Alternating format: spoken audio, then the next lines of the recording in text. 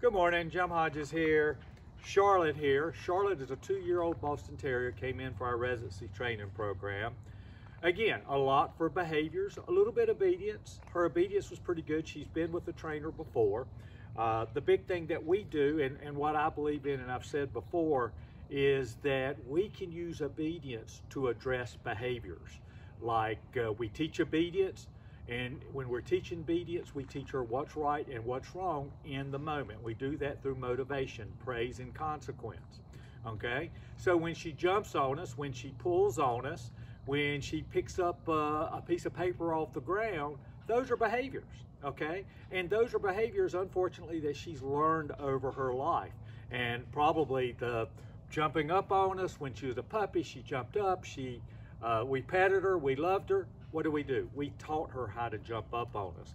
Possibly, and I don't know if this is the case now, she picked up something off the ground, and when she was little, we thought it was so cute. We laughed. She heard that laugh, and that's almost like a praise. And it starts to teach behaviors that we don't want. I tell people all the time, if you like it, praise it, put a word to it. If you don't like it, don't do anything that looks like that you could be praising or confirming that behavior. That goes a long way. And then obedience will allow us to teach again in the moment what's right and wrong. When she's good, we praise, words, touch, treat, toy, positive emotion. When she's doing something we don't like, it's primarily words and touch. It can be avoidance and such, but for what we're doing and trying to address behaviors, it's words and touch, or no, and a tap of the leash. The tap is a consequence. It's a bite. You hear me communicate about biting. Words are not enough. Dogs live in the world of touch. If you ever watch two dogs together, you understand that, okay?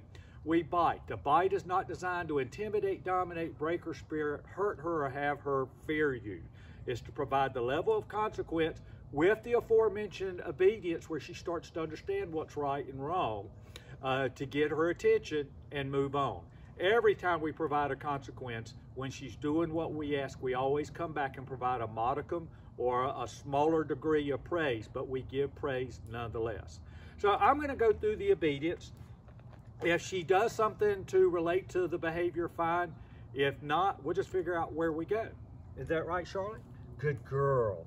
As I said, she's really obedient. Now, she may mess up here, as I've told you before, and I tell anyone who will listen, there's only one perfect being to ever walk this earth, and that's Jesus Christ, okay? So when that happens, when she messes up or we mess up, that's part of what's going on, okay? We're imperfect. But what happens is when we do make a mistake or she makes a mistake, we take that next step the next time to improve on it, okay? And we're constantly trying to evolve into a better place with us, with our dog, so that we form that nice pack, and she is comfortable and secure with who she is in her pack, and that's with you firmly as the leader. All right, sweetheart, good girl. Let's go. Hear that tone. The girl. Our walking is her right beside me. It's not her being outside and pulling. She is a puller, okay? So when she starts to pull, I don't care how slow we walk, if she starts to go out in front of us, as soon as she starts to go out in front of us, not after she's 2 or 3 feet in front, but as soon as she steps away from our side, we tap the leash and tell her, no, let's go. We go no and tap at the same time and say, let's go, okay? And the reason we're doing that is we're telling her as she starts to leave us, that's not what we want. We want her beside us.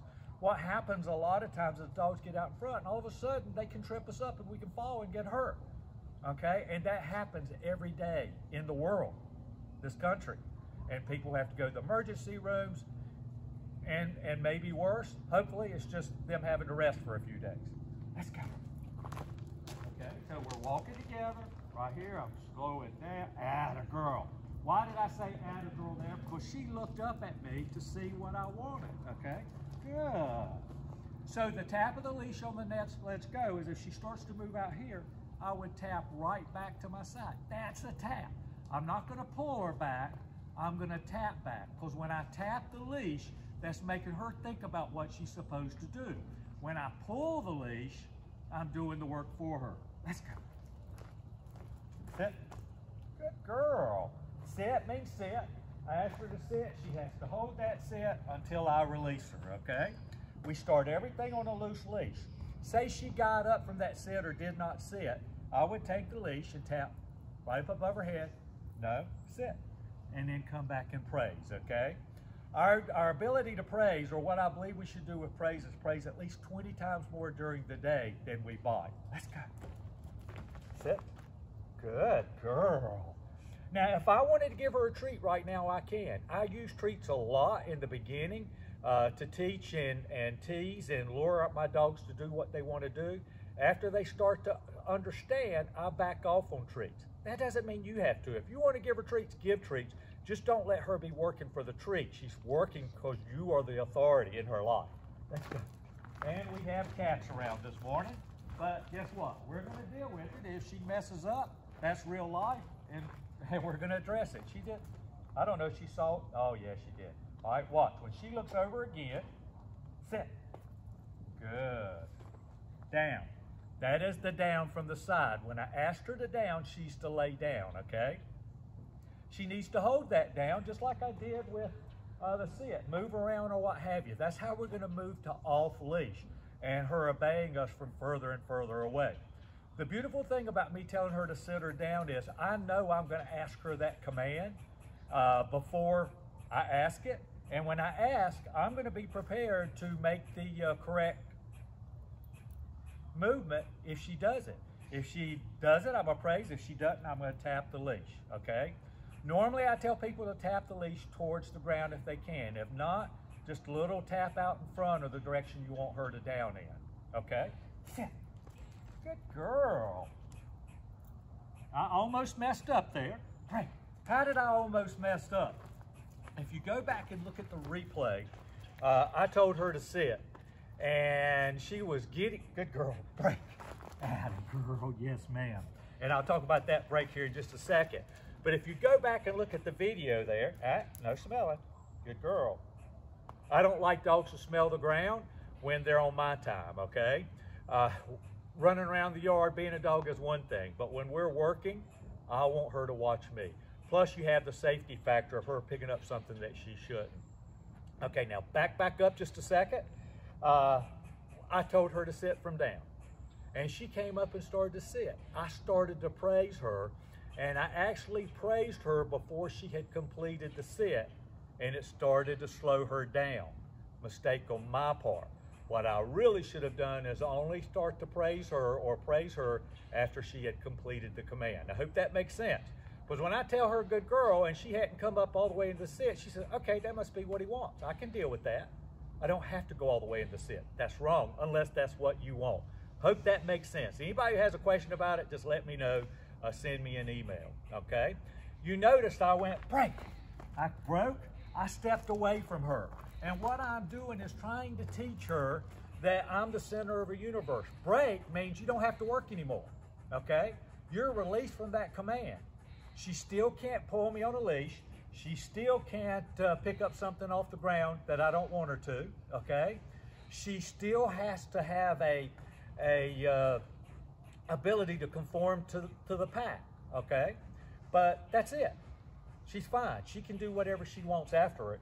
If we're walking in a neighborhood and we come up to see somebody, I want her right here beside me. We can tell her to SIT or do something to begin with. That's not a big deal. But if I tell a dog to sit when we're walking in a neighborhood, as soon as she sits, I'm going to break her. Because all I care about her is to be comfortable right here. If I give a command, sit down, come, whatever, she has to do it. I have to make her do it. And ideally, we're going to put her in a position to succeed much more often than we're going to put her in a position to fail when we're learning. Let's go. So you saw the DOWN from the side like that. That's the hand signal from the side. Sit. Down. That's the down from in front. Good girl. I'm going to reach down and pat her. Sit. Good. You notice I went right back to what I screwed up on earlier. Right. Let's go. And she did well. So when our dog does make a mistake, or if we make a mistake, it's important to come back to it during that session if you can, and try to do it a couple of times consecutively correct if you can do it. Okay? All right, sweetheart. If you listen real carefully, we had a cat. I guess the cat is freaking out the squirrels, and you listen good, you'll hear the squirrels. She's looked over there a couple of times, but she's pretty much tuning it out. She's smelling other dogs. Now, place this, she can get on the bed, lay down, sit down, stand up, read a book. I don't care what she does as long as she stays on the bed. This includes when other people come. But guess what? In the beginning, she has to learn to stay on the bed with you. Then once she learns to stay on the bed for you in a place command, somebody comes in, she may start to pop off. We're going to tap that leash back to the bed and tell her no place. Each scenario, each environment may be a totally new command for her.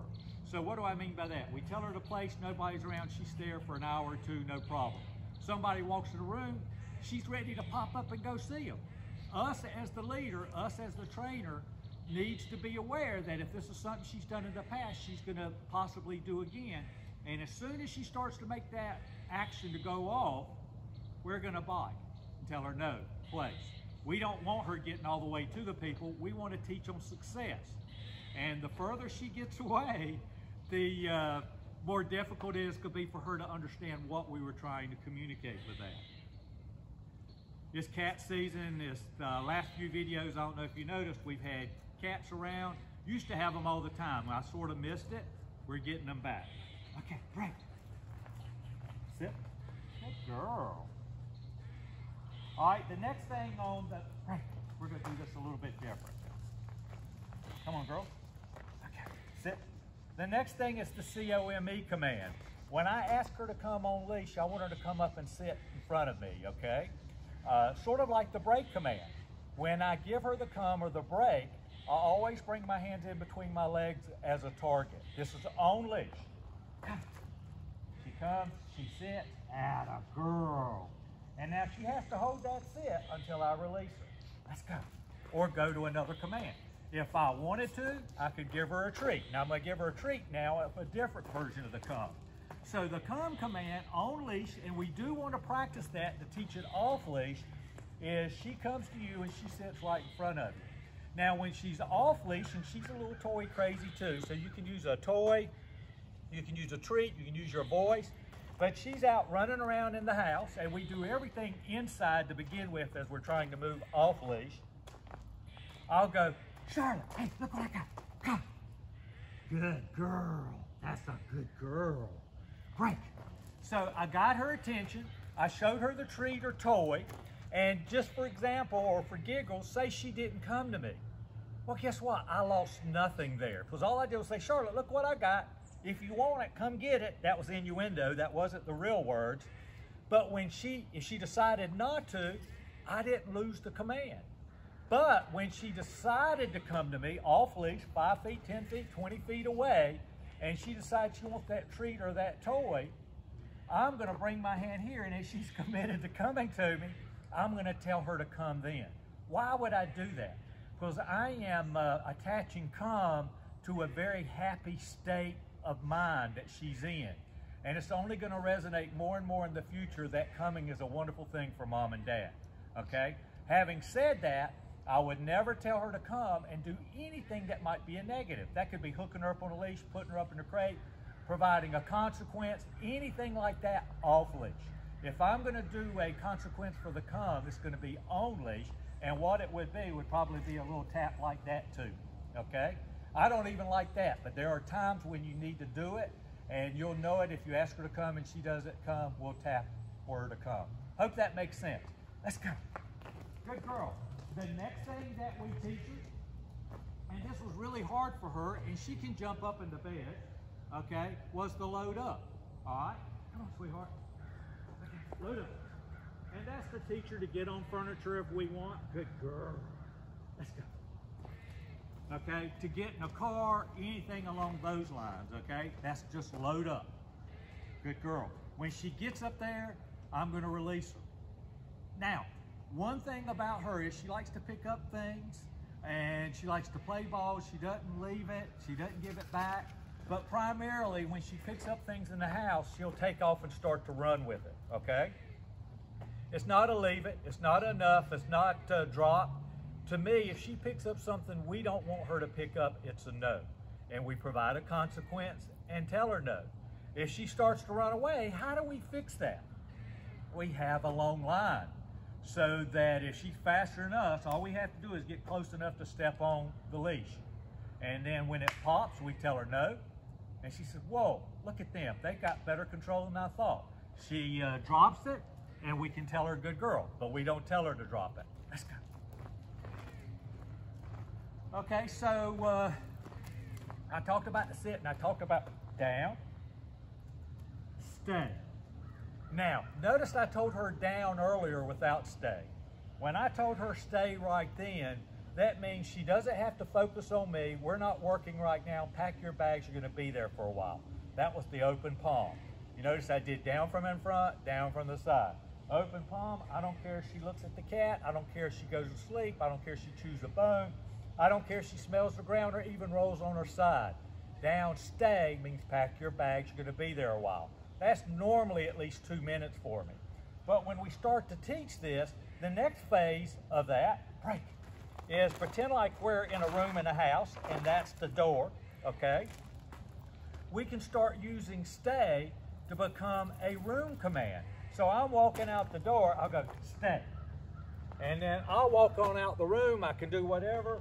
She can do whatever she wants if you listen to the logic of the down stay in that room, as long as it's not a bad behavior, but I want her to stay in that room. Or stay out the door when you're getting ready to go outside for something. It was stay. So I'll do that. If she comes through the door, I'll take the leash, tap back, no, no, no, stay, and then immediately walk back. Good girl.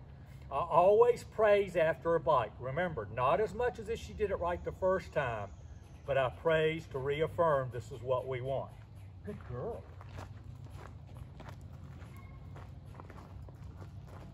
Atta girl. I did that turn, that was me being a dog trainer there to see if she was going to focus on me with the cat crossing the driveway. The last thing is the heel.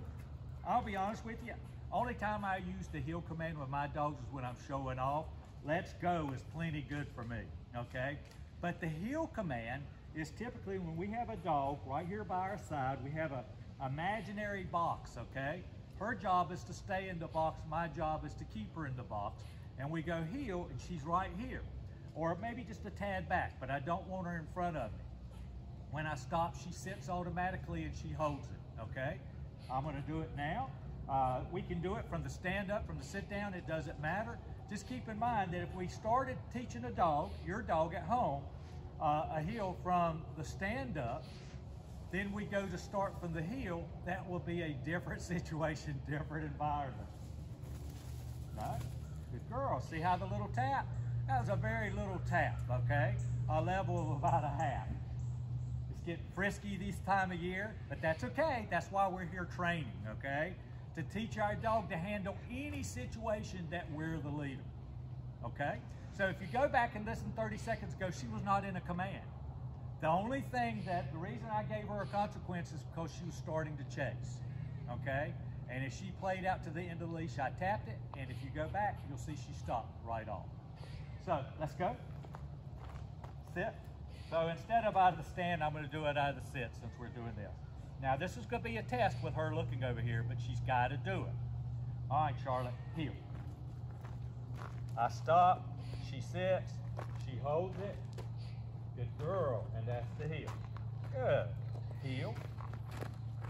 Watch what happens when I step away. She comes right back to the box. Good girl. Stop, sit. Atta girl, good girl. So there was a time that she would be completely batty over this, okay? She doesn't look unhappy. She's still able to check things out, but she's not giving in to her desires of the chase and run, which is part of her adrenaline and part of the reason she's here. I'm really proud of her right now, okay? So at the end of the heel, she's in a sit. She's having to hold the sit. She's checking out. I'm gonna take her away from that focus again. Heel. Good. Turn. She comes right back in. Now you notice when I did the turn and when I stepped out and walked forward. I turned and kept walking forward to give her a chance to get back beside me. But she can't read my mind. She can do what we want, but she still has to respond to what's going on. Good girl. Break. Atta girl. So I'm gonna give her a treat, and the last thing I'm gonna tell you is I don't give treats for nothing, okay? We always ask our dogs to do something. It doesn't matter what it is. When we're doing a training, we always try to stop on a positive note, okay? Sit. Good girl. Treat, pet, love. I'm so happy. Good, great, good girl. So that's it. That was a lot, I believe, if I go back and look at the time on this. But I just wanted to try to explain things. You know, my name is Jim Hodges, JimHodgesDogTraining.com. We have Charlotte here. She's been a great girl. She needs a leader. You've got to step up and be the leader. Humans are the limiting factor. It's my job to teach, or your dog trainer's job to teach, and it's your job to do. 98, 99% of the time, that's all we need. My approach to training is different than a lot because I believe in leadership and obedience to address even the worst of behaviors, okay? And just keep in mind, most behaviors are shaped by life and by humans, unfortunately, or the lack of humans. Thank you so much. 336-945-3232. God bless. Bye. Come on.